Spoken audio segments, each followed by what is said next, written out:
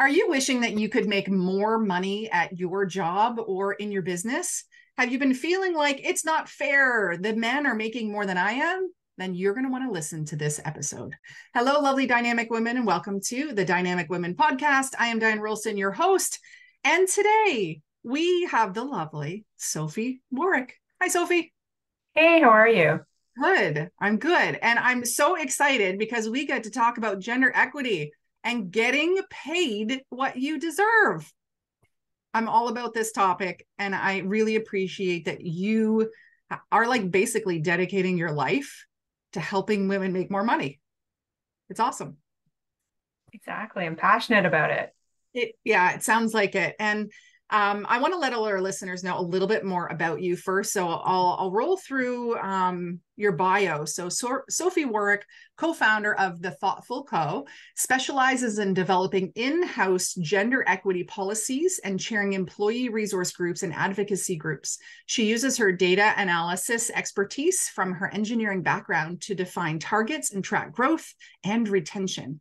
In 2018, she co-founded Women in Consulting Engineering, or WCE, a nonprofit organization with over 500 members and monthly events to support and empower women in engineering.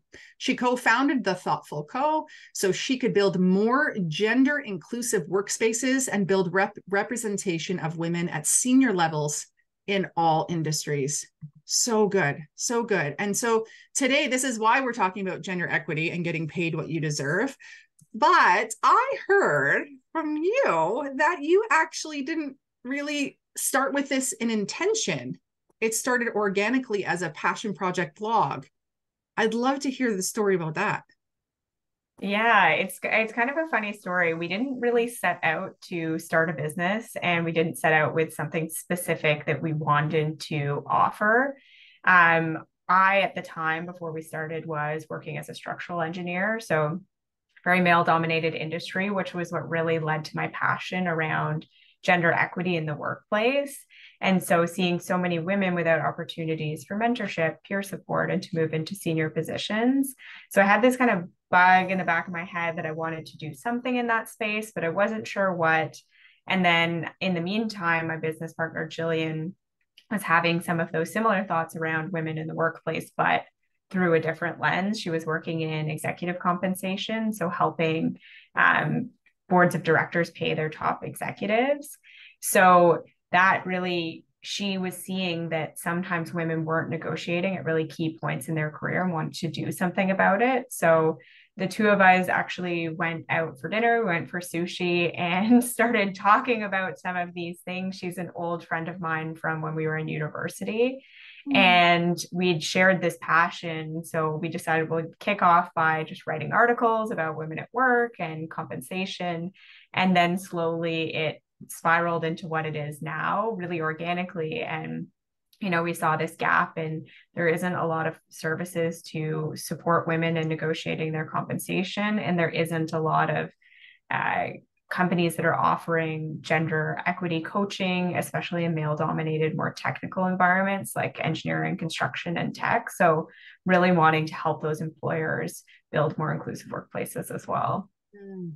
I love that you took something that was a little bit frustrating you and that you wanted to have a voice in, and you moved from like a typical 9 to 5 in a very successful career and moved it over into working for yourself because you saw the need was there.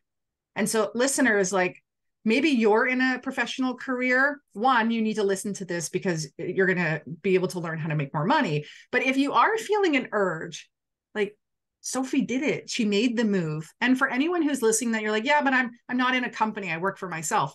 Well, also listen up, because we're going to not just talk about making more money in a company, but how to negotiate better, and also by staying firm in your fee, whatever your fee may be. So let's dive in. How significant do you see the gender pay gap?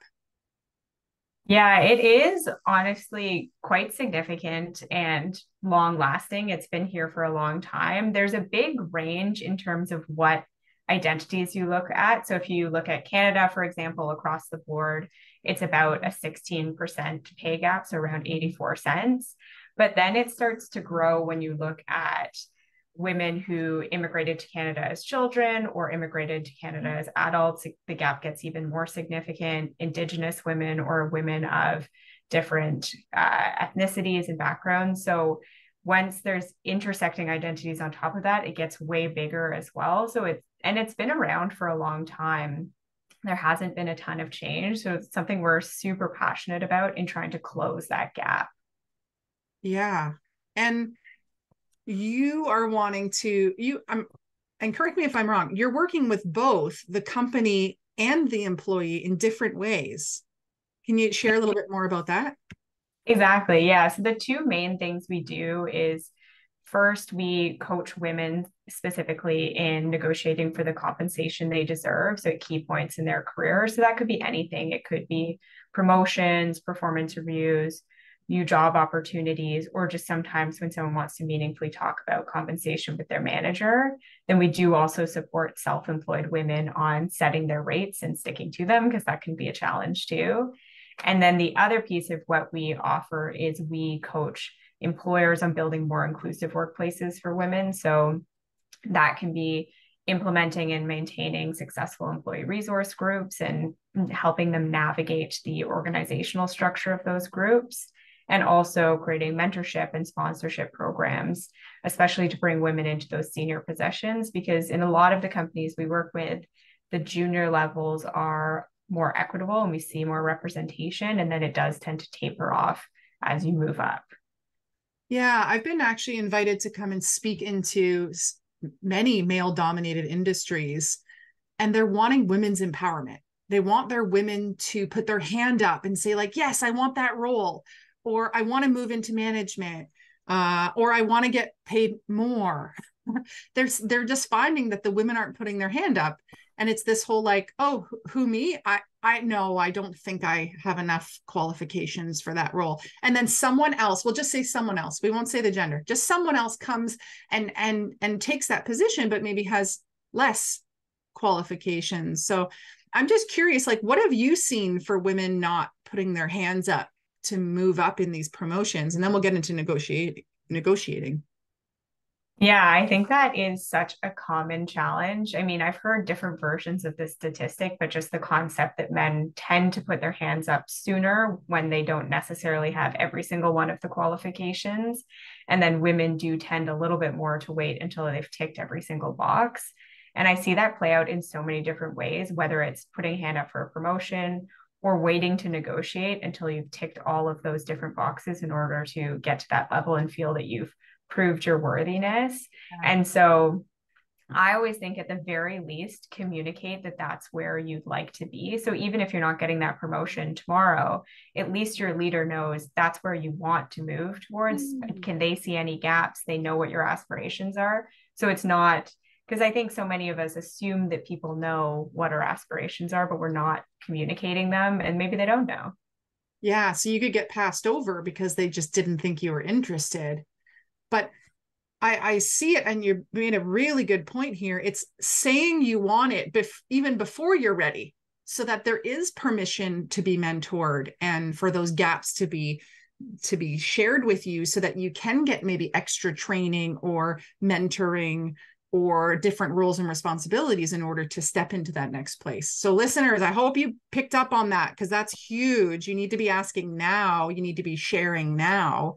And I think you'd have more confidence to do that now, when you're like, oh, whatever, I'm so new, I know I don't know those things. It's kind of less pressure. So we talked a little bit, or we mentioned negotiating. And I'm guessing a lot of women don't choose to negotiate. So what do you think the common reasons are? Yeah, I think there's a lot of ones that come up often when we work with our clients, actually leaning on what we were just talking about. A common one is, I wanted to get in the role first and prove my worthiness. But just remembering that, if you have interviewed for this position, you've met with a bunch of different people, you've provided a resume, you have all of the qualifications, you already have proved your worthiness. So you're in a great position to negotiate. You don't need to wait until you get into the role and 6 months or 12 months down the road. So I think that's a really common one. I think I also hear a lot, I assumed something wasn't negotiable. And there definitely are times when things aren't negotiable, especially in unionized environments or really large companies with a lot of structure. And honestly, often that's great because it means they probably have more equitable pay practices. But that being said, you can always ask the question, is this negotiable? That's always appropriate. And even if you find that it's not, then maybe you can't negotiate base salary, but you can negotiate your vacation or a phone allowance or fitness allowance, whatever it is. There's typically something within there that you can negotiate. A fitness allowance? I've never heard of that. Tell us more. Yeah, absolutely. That's something we're really excited about is thinking about compensation holistically. So Yeah, everyone's going to have different priorities within that, but we often think about vacation and base salary when we think about negotiating because it's what we yeah. see day to day. But there's so many different other elements and lots of employers now are implementing health spending accounts or fitness allowances to make sure that people are getting what they need to, have lives that you fit their personal and professional aspirations. So fitness allowances are more and more common. And if you're paying for a gym membership anyway, and there's an opportunity to get that covered, that's great. Yeah, and I guess also you mentioned mentoring. There might also be some coaching that could come in to be able to have a business coach or a life coach or a senior management coach or whatever kind of you're in, um, as well as maybe working from home or flexibility on that, continuing education budget for additional trainings, or attending conferences. Like we met through W North, maybe a membership to one of these places or going to conferences would be a benefit as well.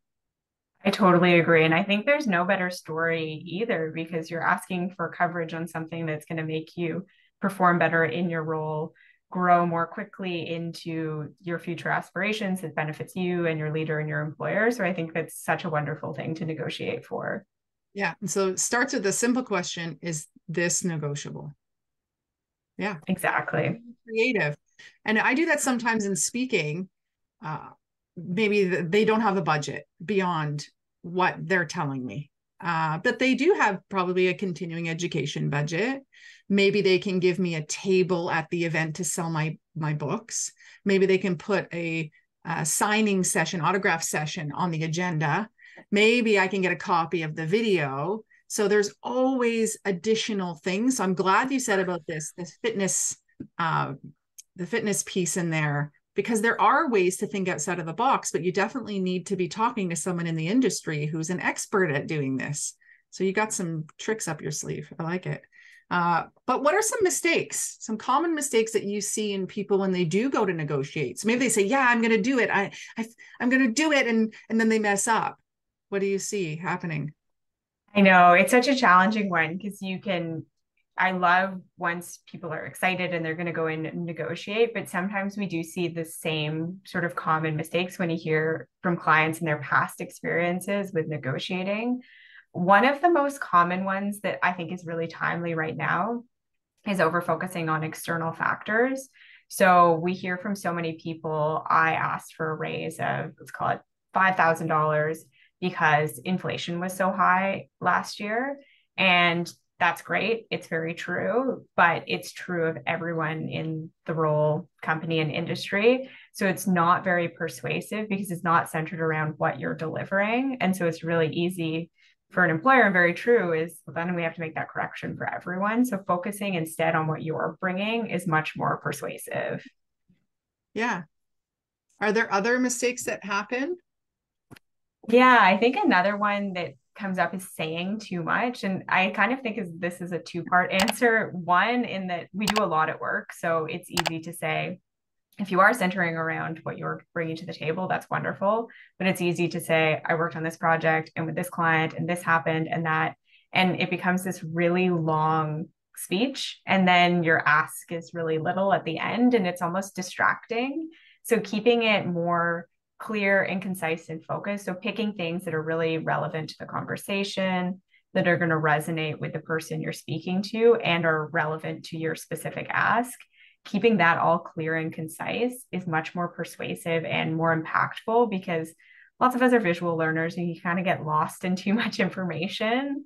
And then thinking about how it can also impact is saying too much can also happen where you almost talk yourself out of the negotiation in the meeting. So you go in and you say, I'd like a raise of X, but it's okay if it's not. Maybe I'd also take more vacation, and you can have some time to think about it. And it's so easy to keep talking because silence is so awkward, but using silence is so effective. So just say your ask and then stop talking and wait for the other person to respond.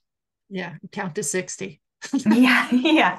Don't say anything. Don't say anything. Yeah. So I'm hearing be concise. You got to do your homework before this. You got to really prep. And it's looking at that roles and responsibilities, and then what KPIs, key performance indicators, are you connecting to? And then just like in B to like in the entrepreneurial world, you're always thinking, what is my client like? What's in it for them? And so I'm hearing that as well, is like, don't just talk about how amazing you are, but like, what does it mean to the employer? So there's work that goes into this negotiation, but it'll pay off if you do it right. Yeah, the return on investment is so high. And I think so often we work so hard for other people, we work hard for our employers, and we don't always work so hard for ourselves. And there aren't that many opportunities to so directly impact your long-term wealth as there is in a negotiation. And we heard a stat. This is a little bit of an older stat now. It's a couple years older. So I think it could be even greater. But early in your career, even negotiating for a raise of $1,000 on your starting salary can mean not negotiating for that can mean a loss of 500,000 over your full career, because compensation is typically a percentage raise. So thinking about 5% or 10% or whatever it is, and then that compounding wealth as well. So it's really meaningful, and it can be so easy to say, I'm not going to ask for $1,000. What is that? But it does add up. Yeah. And I'm also imagining there's a different level of perspective of you as an employee. Whoa, they negotiated this. So then when you come up to that 1 year review or the next position, they're going to know that you're going to come in negotiating. So they're maybe going to bring their best offer or be willing to move because they know that you're someone who will put, forward their desires and their needs. So they'll want to retain you in that. Exactly. And negotiation is such a key tool for most leaders and professionals as well. We negotiate so often at work, with our clients, for projects, for resourcing. If you're a good negotiator, you'll be better at work as well. And really, when you're getting the job, if you already have the job and they want you, you got nothing to lose. That's the time where you're like, well, actually, I'm taking a vacation before I start. Yes, exactly. Like they want you. So that's a really good position to be in. It's almost like the dating stage with someone and everyone's putting their best foot forward.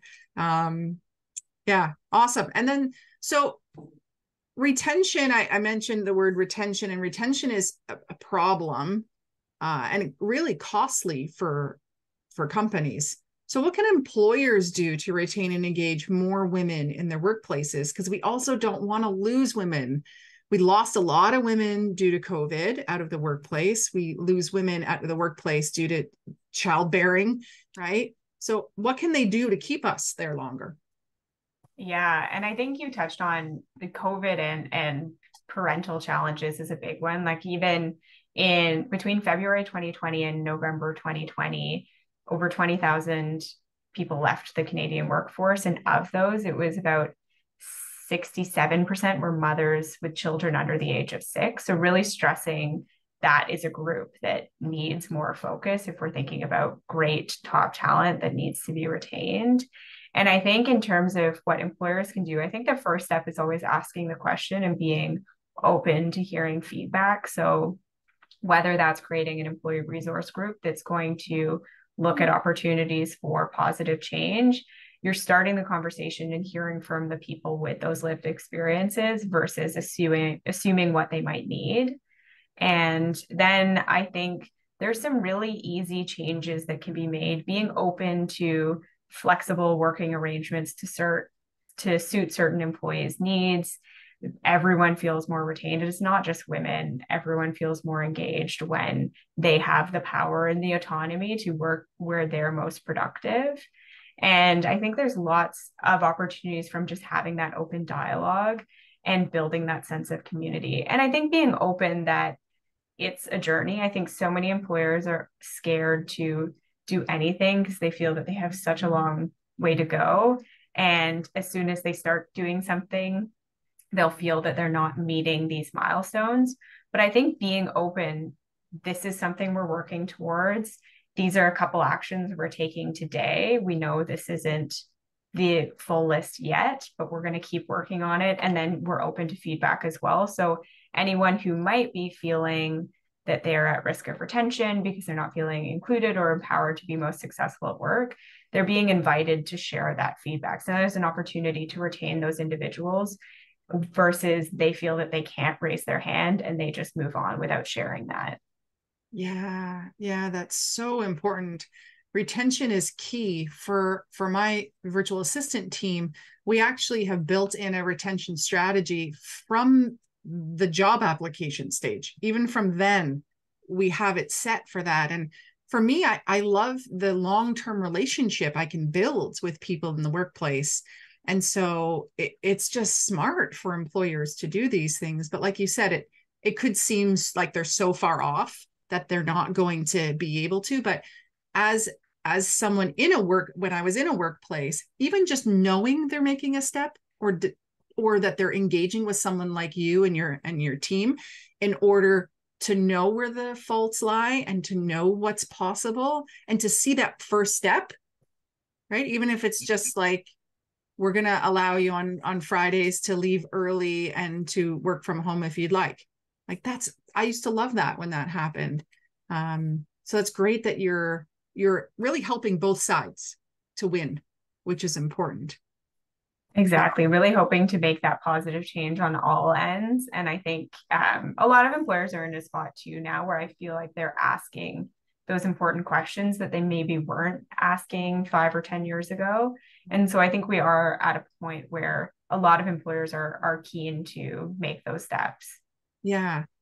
Now, negotiations only happen if women are moving up a lot of times, or you're in the same role, but you're having a review. But how do we get women into these senior positions? Because there's no one to mentor if there's no one in the senior position. So how do we get more women up?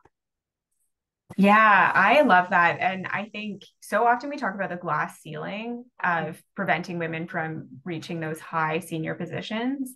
But there was a report, Women in the Workplace, that comes out annually by McKinsey and Lean In, and they just released their 2023 one last month. And what they cited, they feel that the glass ceiling is very real, but the more higher priority item to focus on is they were calling it the broken rung. And so finding that at that middle manager position, that was really where they saw the most pronounced drop off in women reaching those positions and finding that 60% of those positions were held by men and only 40% by women. And then there's sort of this snowballing effect at every subsequent level where there's less and less women available to be considered. So the pool is just getting smaller and smaller.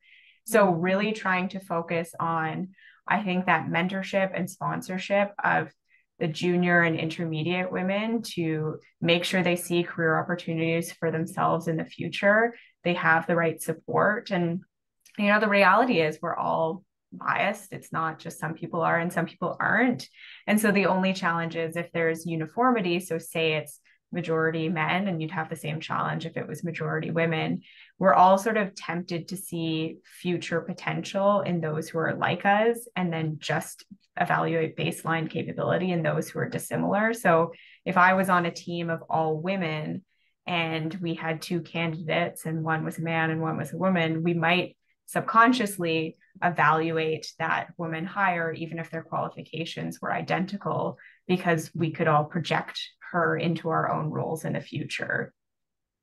Wow. And I guess that's not even just with gender, but it's with age, culture, personality type, like so many different things. So yeah, that's where having you guys come in would be really important, to have that unbiased perspective of the company and what's happening, and then to get the truth out of those actually living the experience. Exactly. And we hear so much from people around the concept of hiring a culture fit.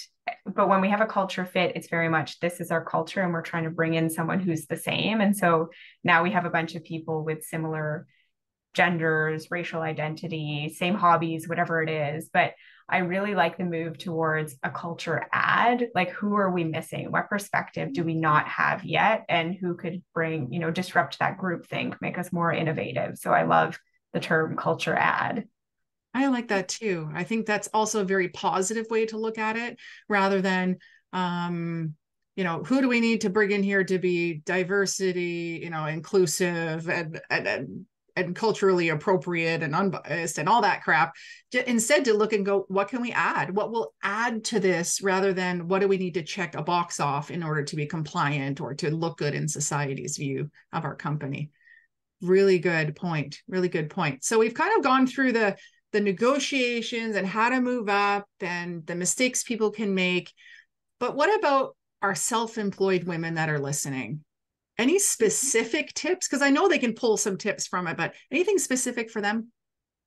Yeah, we work a lot with self-employed women, and I think common challenges, I mean, sticking to your rate is really common for the same reasons it can be hard to negotiate. And I think a common tip is if you're in a service-based industry is limiting the number of rates that you provide. Often when we work with clients, they might have a rate for these three different types sized companies, and then for this industry and for that industry. And while it's great to be tailored, once that list gets too long, it's a little bit more ambiguous personally to stick to those rates because there's so many different ones. So picking sort of key, maybe three rates and grouping people into those and it's a lot easier to stick to that once it's very defined. No, I can't offer you that rate because you fit into this category versus there's a lot that you sort of fit into. Yeah, because it needs to be a business decision, not an emotional decision and not a lack of confidence decision. And so by having those different categories or groupings or price structure, they can refer to that rather than going in their mind and going, well, what feels right here? Exactly. Which category do you fit in? Yeah. And it's not this emotional decision every single time. Hmm. Yes, because that can get tiring. That decision Very fatigue, tiring. and also having to really stand in your rate every single time and to almost in your own mind go, am I still worth this? Am I worth this today? Because today I made a mistake. Yeah, exactly. I I don't go into the bank and tell them what the rate will be. Like the rate is the rate of what it is. Okay, awesome. Exactly. So I know that I always ask my guests to, so bring some cool resources, some free gifts. So where can people find out more information and more resources in order to work through some of these pieces? Yeah, absolutely. So on our website at thethoughtfulco.net, so we have a bunch of free resources available. So articles and explainers, a lot that go into tactics for negotiating, advocating for yourself at work. We also have one recently on 5 common compensation mistakes that I'm sure lots of folks would want to read. uh, Yes. Yeah, exactly. And then we also wanted to offer 15% off our products and services to listeners. So using the code Dynamic Women XTTC. And so that can be used for products on our website. So those include our salary negotiation script that helps you actually craft that script for a negotiation, which is very helpful. And then we also offer one-on-one coaching sessions, so 45-minute sessions where we go through all the different elements of your compensation package and then help you build that ask so that you're ready to go into that conversation with your leader. And then we also offer a session for rate setting for self-employed women as well. So helping to define the rate from a market perspective, also understanding what you want to get paid. We don't always ask ourselves that question. And then sticking to your rates, as we said, is really important. Yeah. And so the piece about what do you want to get paid? rather than what do you think people will pay you, or what do you think it's worth, or what are other people charging? It's like, what do you want to earn this year? And then therefore, what do you need to charge? But that is a process, and there's so many nuances. So I'm glad that you're offering that ability for people to work one-on-one with you to be able to do that. Like, resources are wonderful online, and I'm glad that there's lots of free resources and people can kind of start with that, but then they can book that session and then actually work through the different things. Scripts are amazing too. I love scripts. One of my first scripts that I got from another coach helped me to get 15 new clients after doing 32 sample sessions. But it was the script. It was a little bit of me, but it was a lot of the script. So I'm glad that you're offering that. So all of the information from this will be in the notes for this, so that you can click through to the website and you can see the codes and you can see all the information. Just please note, these offers are only good until January 31st, 2024. Okay, so make sure that you're knowing that. Yeah. Okay, awesome. What are your final thoughts to those that are joining us? I think sharing, I know we've touched on this a little bit already, but just always asking the question, putting your hand up. It's so easy to wait and wait to negotiate, but if you wait 6 or 12 months and then by the time you're going in to ask the question, you're really frustrated, you're not really set up for productive conversation. And then there's a lot of time sensitivity. Maybe you're feeling if you don't get that asked today, then you're going to leave. So you want to always ask early as you start thinking about it. And at the very least, you're just sharing, this is where I'd like to be. How can we move towards this in the future? Or this is the promotion that I'd like to be at this level next year. How do we get towards it? I think always putting your hand up and sharing that is so important. And when you said, how do we get towards that?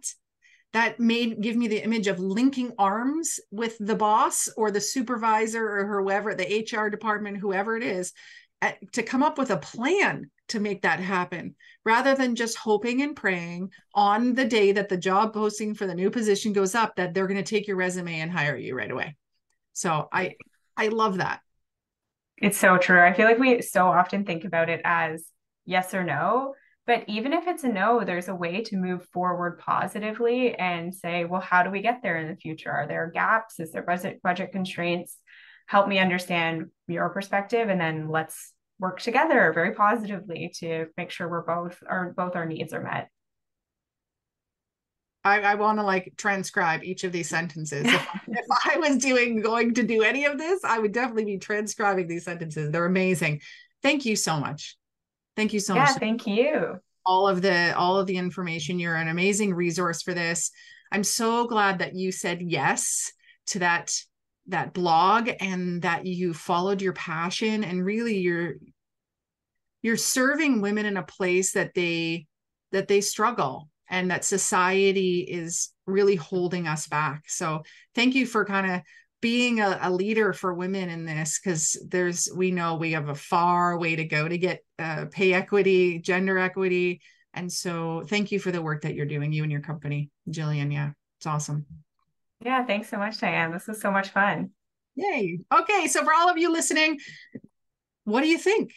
What are your comments? Please write us. You can always do a review. And if you do, please take a screenshot of the review, send it over to team@dianerolston.com with your mailing address so we can send you a little something special in the mail. And we always have, every other episode or every once in a while, we'll have amazing dynamic women like Sophie. So please be thinking about, like, who do I want to have come on? Diane, this is a guest that I want. Feel free to reach out to me, Diane@dianerolston.com, and hit subscribe and share this episode with one of your favorite professional women or women that need to hold their rates, so that they can learn from Sophie and all the amazing information that came here today. Until next time, everyone, stay dynamic. Bye.